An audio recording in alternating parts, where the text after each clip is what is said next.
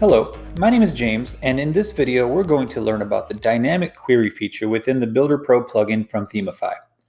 For the Builder Pro plugin to work, you will need to install either the standard Builder plugin or simply use any Themify theme. For this tutorial, I've installed the Ultra theme from Themify.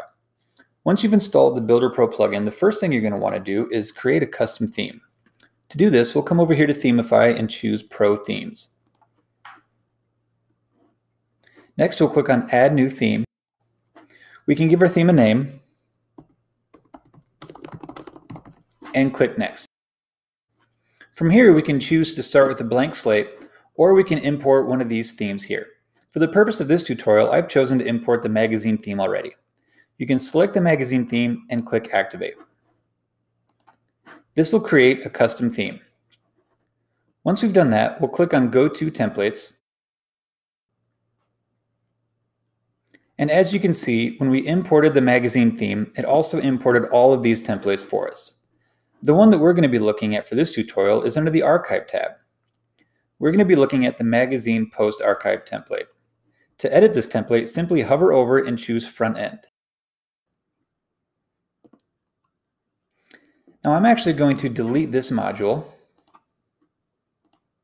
What I'm going to do is I'm going to search for the slider module and add that to our template. Here I'm going to choose to enable the dynamic query option. What this will do is this will automatically detect what kind of archive we're looking at, and it will display the correct kind of post. I'm just going to click Done, Save, and close the editor. Now let's take a look at one of our archives. I'll go to Posts, Categories, and let's view the photography category. As you can see, the photography category looks exactly like the template that we just created. But that template does not only apply to photography. Let's check out the work category. It's the same. The dynamic query feature is automatically detecting what kind of archive we are looking at and displaying the appropriate content. But we don't have to use a slider. Let's see what other cool things we can do with this feature. I'm going to click this purple button that says Edit Template. I'm going to delete this module, and I'm going to find a new module called Mosaic. Again, I'm going to choose to enable the dynamic query feature. I'll click Done, Save, and close out the editor. Now you can see instead of a slider, we have this really cool mosaic layout. And of course, it not only applies to this category, but it applies to any category that we look at.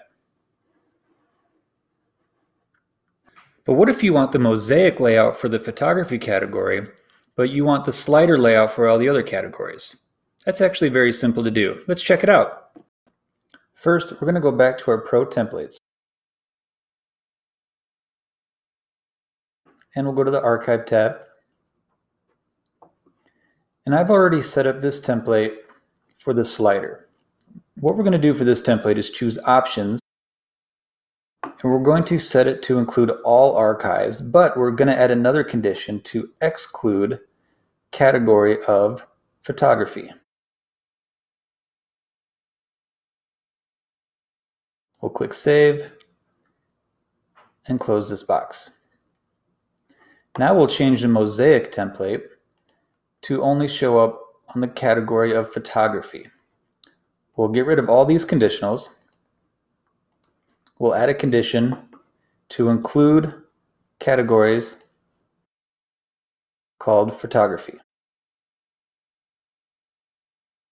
We'll save it, close the window, and we'll go back to our photography category.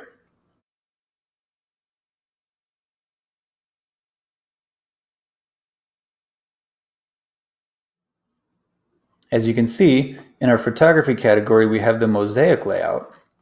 But if we switch over to the work category, we see the slider layout. This is the power of the Builder Pro from Themify using the dynamic query feature and the display conditions feature. I hope you've enjoyed this video, and I can't wait to show you our next awesome feature in the next tutorial.